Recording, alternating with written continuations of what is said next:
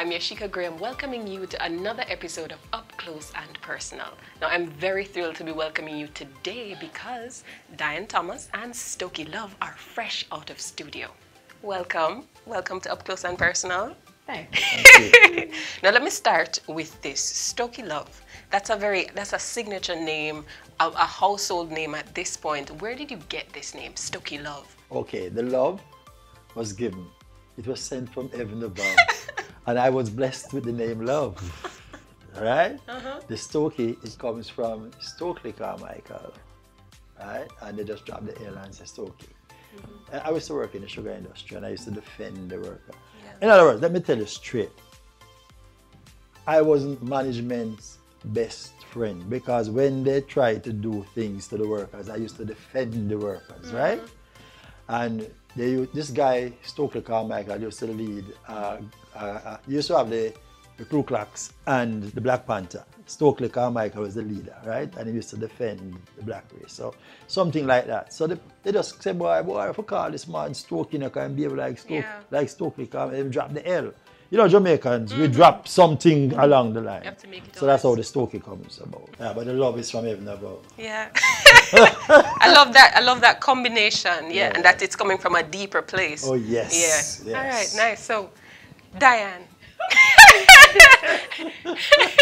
Okay, let's see. All right. Dianne, so where did you get the name The Sidekick? Where's that coming from? Straight This is from him? Everyone around KOOL who has a nickname, he's the source of the nickname. I see. Don't call me Nikki. Don't call me Nikki though. That makes a whole lot of sense. That makes a whole lot of sense. So back to you, Stokey. So you're known as a fun-loving person and all of that. Where did that come from? Were you always this way? Oh yes. From birth. Yeah. I believe in people, and I used to have a habit when I see anybody sad, I would never leave them until I get a laugh out of them. It was just a pleasure to do that. And sometimes, you see, even with me and Dianne come out with a sour face. I'm like, Don't bother with it. I'm like, I tell you, studio. So that's beautiful. That's Princess Dianne. All right, so you're more than supplying music, you're supplying, a lifted spirit as well. Yeah. Okay. That's just a part of me, right? I just can't. Yeah. Yeah. Awesome. Yeah, you certainly light up the room. So early in the interview and I'm crying. Okay. Right. So Dianne, I'm interested to know what else you do. What is your other superpower? I work for the government of Jamaica. I'm actually at the National Family Planning Board, where I am the Director for Communication and Public Relations.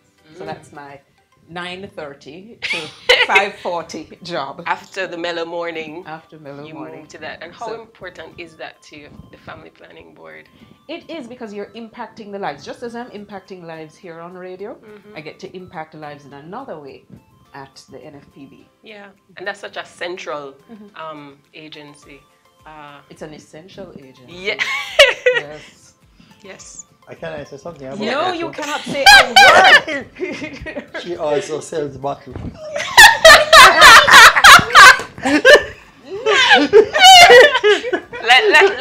Let's say how it is. You recycle. I am heavily into recycling. Yes. She sells So- bottles. Framing is so important. But she shouldn't have done it and make me see because I am like an old fridge. I leak everything I see. So tell us. Okay, so if you're wondering what that is all about, Please. at home we recycle our bottles. So we have drinking water. So instead of tossing the plastic bottles into the bin, Right. we pack them all in a huge garbage bag and we'll take them to the recycling plant or the collection depot. Right. I noticed here at KOOL, we have a lot of bottles as well. So instead of seeing our cleaners taking them and tossing them as well, I advise let's put them in a plastic bag and I will take them and add them to the collection that I have from home and carry them as well. And then I took it to the office as well and started an initiative there where we have a bin named Oscar, like Oscar the Grouch, with his little face on it, urging members of staff to recycle. So I have from 3 points. I'm carrying bottles to the recycling plant. Can I tell you the other day it was 45 pounds of plastic we turned in? She has another profession. No, they don't. Oi! All right. Go shut up a break. Okay, all right. Okay, Dianne, how did you get into radio? That's very commendable, by the way. Like using that and connecting different places and putting all of that together. Important work. Radio, I can only say it was divine placement here at KOOL, because when I submitted my little audio tape, my audition, I had no idea a radio station was opening. Ooh. It was just me having heard the flight information as I drove along, because they were doing these. It was just a recording, and it turns out it wasn't being done in Kingston, it was being done from Aerotel Mobay.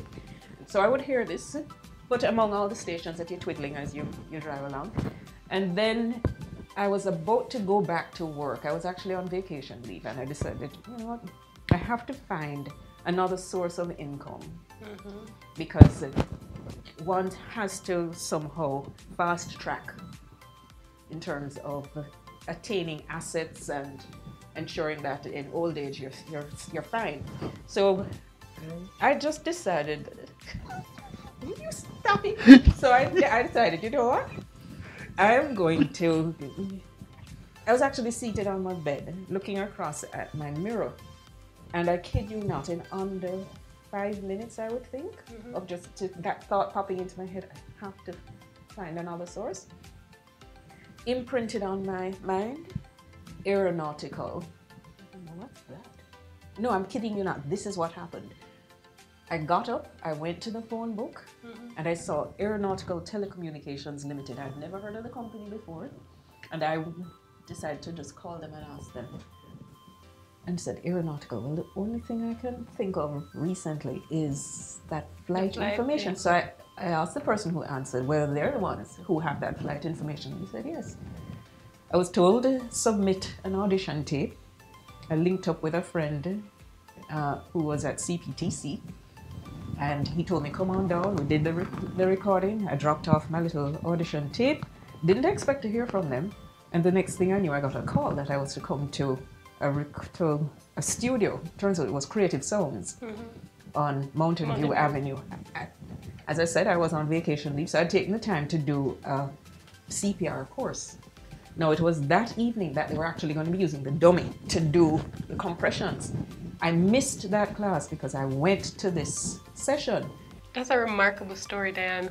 That was what, 20 years ago? Almost 20 years, because now we're in July. November 1 will mark 20 years for the radio station, but we were actually here 1 month before we went on air, and that was just for us to get to know each other, and for us to also be familiar with the equipment.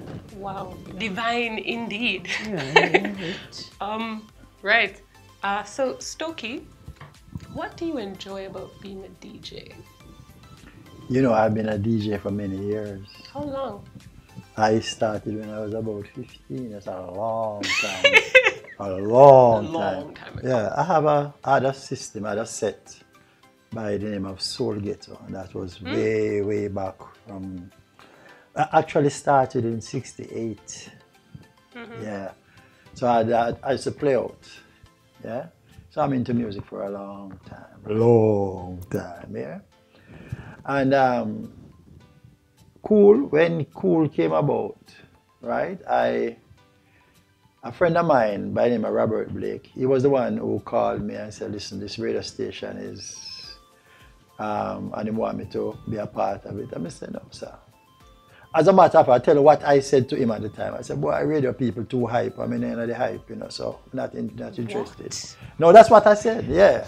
I said, I'm not the hype, so I'm not interested. But he insisted. At the time, I had an office on Old Hope Road, and Robert would call me and say, boy, hey, come on. I used to play on 70s Club, though. When Razman was at Fame, I used to play on the 70s Club. So, and she said that, yes, she would like me to come and join the crew here, you know. We already talked about the bubbly personality and all of this. We do know that life is multifaceted and that sometimes the peak isn't always what is the case. So what do you do when to counter when you're having a bad day? How do you stay balanced? Well, a lady asked me once if I ever had a bad day. No matter what happened to me, no matter how I feel, when I come here and go in that way, you'll never know. Yeah, I don't stay down for long. Yeah, and I laugh in at myself. Yeah. I will look out in the mirror and say, boy, you're ugly. I just laugh. No, I just saying that I am that person. And look here, there's never a day that I step through my gate and you can say that things bad with him. You just never see that. Who's that flying up there? Is it the bird?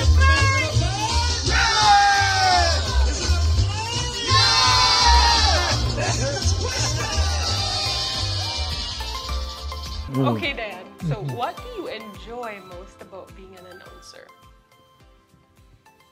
One, some of the really interesting guests that I have, and I'm just going to give you probably three. Some of the guests that I've had the absolute pleasure of interviewing. Under normal circumstances, I would never have met these people. Two, I get a chance to enjoy a wide selection of music, and the carryings on in studio go with the love of music. And three, being able to open a microphone, impact many lives simply with a statement, or being in a position to try and convince members of the public that a particular initiative is worth getting onto that train with the people. So, for example, like Jamaica Cancer Society with Relay for Life, we've done that many years. It has got to the point where I volunteer my services. I go out and I MC Relay for Life. I've done it more than 1 year. But knowing that you are making a difference, or helping an organization to garner the funds or to get supporters on board, that magical microphone allows you that. Purpose. I tell you, you say you like to interview people. Any day you interview me, that will be the last day you interview me. That will be the last day on radio. What is going on? Okay. No, but I've met some really interesting people over the years. And I have tried to keep some photos of many of these people that I've encountered that I wouldn't have had the chance. Yeah. I have tried to document those because I'm also into photography. So I use this opportunity to get images of them because who knows, maybe one day I'll get an iconic photograph. Yeah, you have ever taken mine? No, I still want my camera. I look here. She told me, I said to her, Dianne, we have been friends for 20 years and we never had a problem. You never even cut your eye at me. She tell me she cut her eye, but me not see. But I tell her, I can admit, no. Me is me teeth, but she not hear. All right, Mr. Full Green. You came in here announcing your outfit earlier. You know, your shades. Coordination. Your shades of green, and you're known to be neatly dressed all the time. And green. What inspires your style? And how do you maintain the particular image that you have? I don't know, because it's something, when I take down clothes to put on, I don't think about it until I have it on. So I don't know. I tell you, even this morning, why I would normally be in, I wouldn't be in this, green all the way. What is the first thing my hand catch me put on? So normally I would spend some time and, and think about it. I didn't think this morning, I just grabbed it. Okay. Where we do have to wrap things up, but this is the space for music. So I want to wrap up by asking you about your favorite kinds of music. And we can start with you. Rocksteady. I'm a rocksteady man. First? Yeah, I'm a rocksteady man. Yeah. Are you a dancing man? Oh. You see that face? It's like, wouldn't you like to know? Oh, yes. Okay. Yeah. That's all we need to know. Oh, yeah. How about you, Dianne? What's your I go-to? like soul music, and then smooth jazz, pecking order, and then coming down to like 70s, 80s dancehall, and then reggae, straight out reggae. Nice. And where are you on the dancing? I do. He actually named a dance move. that Yeah. I do in studio all But the she, time. wait, so I feel like we need to see this. What is the move? No, we're not going to demonstrate it right now. Okay, what is Nah. the name of the move? Just try the move. What's No. the move name? No, It's man. my gingy fly. It's like, yeah, everybody else do the butterfly. She do the gingy Oh, fly. Jesus, please. You know, butterfly is flap All the these wings ideas nice. are coming to And my the- head because I and know the gingy those does. creatures. No, But she does it well. For me, I just have fun on the dance Yeah. floor. Whether And or I not think that she's is doing what it. matters. She just don't know. She don't know what she's doing, but she's just having fun. Yeah, Yeah. having fun. Yeah. That I think is There's what no matters. coordination. It's called freestyle. Yeah. Yes. Sometimes she have trip over her one foot. But you get up and you go at it again. Oh yes. Well, geez, what a day it has been. I do want to thank you for talking to me today, sharing this energy. I know you just step out of studio and you just continued the energy. Wow. That's where we must leave it on this episode of Up Close and Personal. I'm Yashika Graham, and of course, I have been speaking with Dianne Thomas and Stokey Love. You can continue listening to them. Dianne is with you every morning inside Mellow Mornings from 5 a.m. to 9 a.m. She is also inside Live Tuesday at 7 to 9. And what's this? Musical Musical rap. rap. She can only Musical- spend one day with me. She can't last one. Musical Rapture. She's From inside 9 on me. till 1 on Saturdays. Right? And of course, Stokey Love, you can catch on Cruising Cool Mondays, 5 to 9 PM. Cool Tones, 5 to 9 p.m. inside Cool Tones on a Thursday, 9 to 1, and Just Cooling on Sundays from 10 a.m. to 1 p.m. What a pleasure it has been sharing this time with you. I'm Yashika Graham for Up Close and Personal. Catch you next time. Thank you. One love. Thank you so much to the liven up the day. Yeah.